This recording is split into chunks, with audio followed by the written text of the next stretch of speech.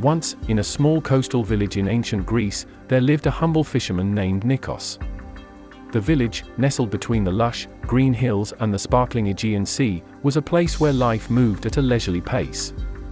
The villagers made their living from the land and the sea, and they were content with their simple lives.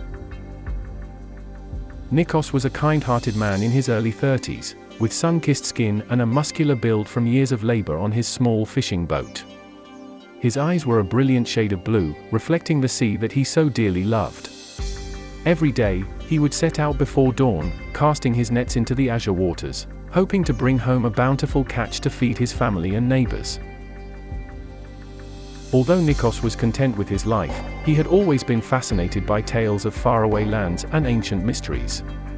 Late into the night, he would sit by the flickering light of his oil lamp, poring over scrolls and manuscripts, which were filled with stories of mighty heroes, mythical creatures, and legendary cities. One such tale that captured his imagination was the story of the Lost City of Atlantis. According to legend, Atlantis was a city of great wisdom and advanced technology, an island paradise where its people lived in harmony with one another and with nature. However, the city's prosperity led to its downfall, as its citizens succumbed to greed and corruption, ultimately causing the city to sink beneath the waves, lost to the world forever. In the village, Nikos would share the stories he had read with his fellow villagers, who would listen with rapt attention as he wove vivid tales of adventure and intrigue.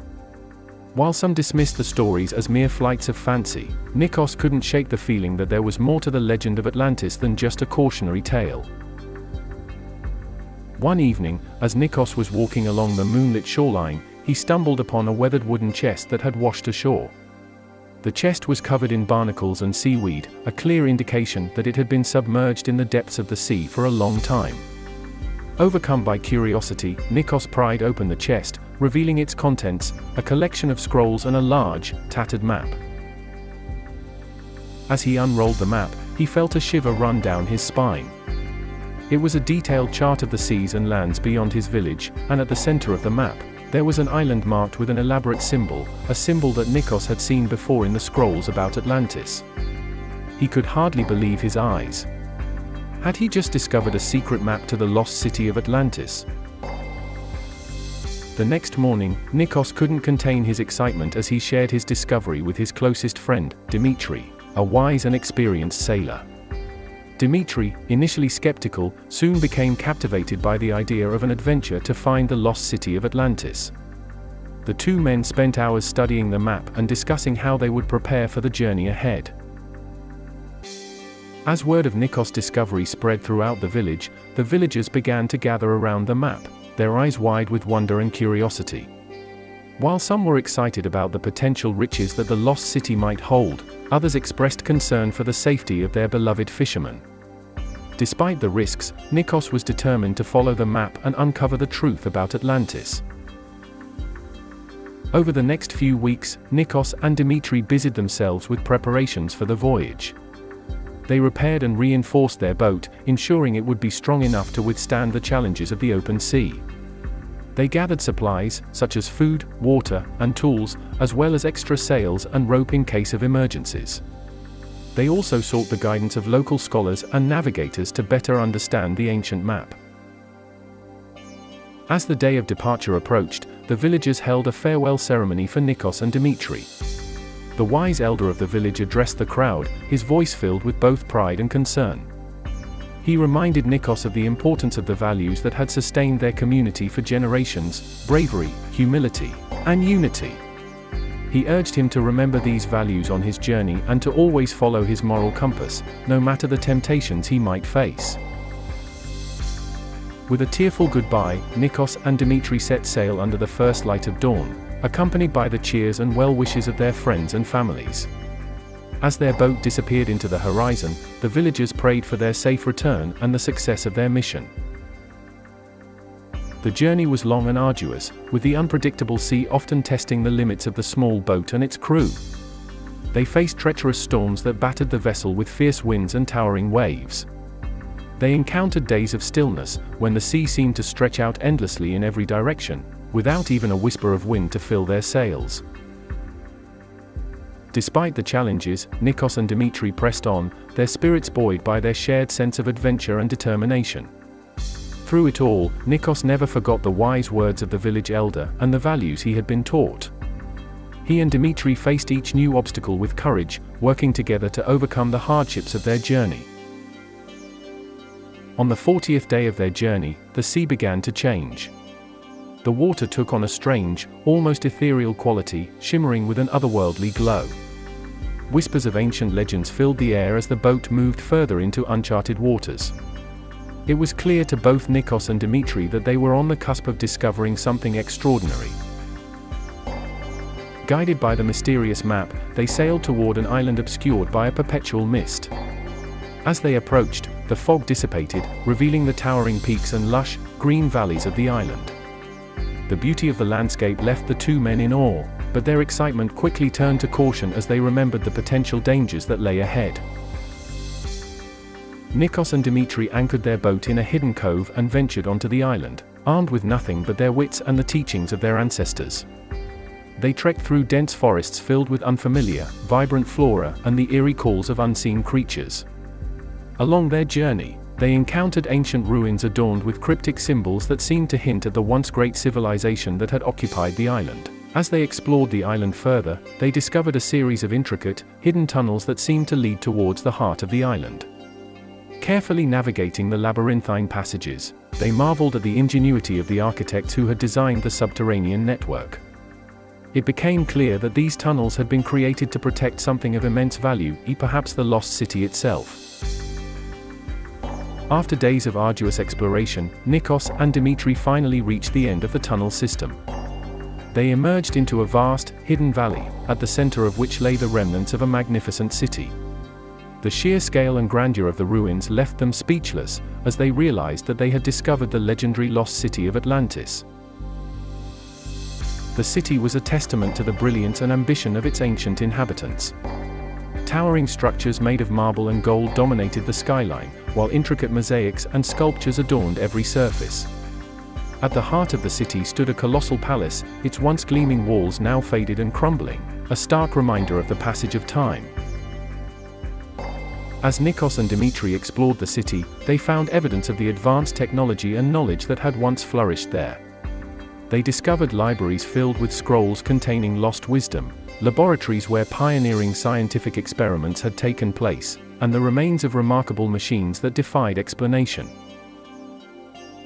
Yet, amidst the awe-inspiring achievements of the Atlanteans, Nikos and Demetri also uncovered a darker truth. The city showed signs of a catastrophic collapse, with buildings toppled and streets littered with rubble.